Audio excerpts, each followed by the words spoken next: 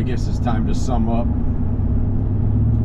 I got a good 3 hours in on the track, and now my body's shutting down for the most part. Shoulders are locking up, neck's hurting. Got a little time to get my adrenaline kicking, which is nice, good feeling. As a guy who's been riding my whole life and had my share of injuries, I ain't no Travis Pastrana or anything like that, but I've been hurt a bunch of times, and definitely it takes a lot longer to heal. Like this shoulder pain now is probably going to take about 6 months, and then I'll be back to where I was before that, which was not in good shape anyway. Anyway, it's a good track for just about anybody. It's all tabletops or singles.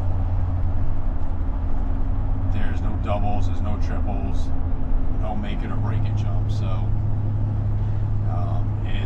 in fact, there's a guy out there learning first time ever riding a bike. He was out on the track, so, and even got a little bit of air off one of the tabletops, which was nice. So I enjoy it.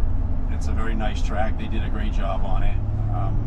One of the guys who was riding there was talking to, he came from California, Southern California. He's used to riding in sand. We came from Florida.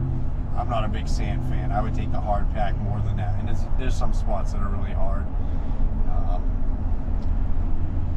But I think that helps to keep the jumps together instead of being all rutted up, especially for beginner riders.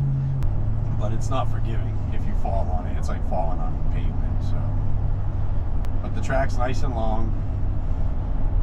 It flows very nicely.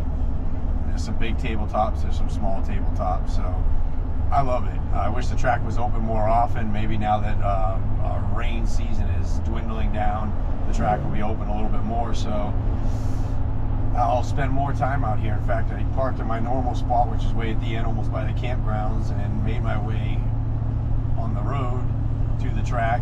Did a couple laps, went back, got the truck, and parked at the track, and spent the rest of the day there. So definitely a lot of fun. So I'll be hitting it again next time it's open. Thanks for watching, and we got some more exciting projects coming up. Where's the park?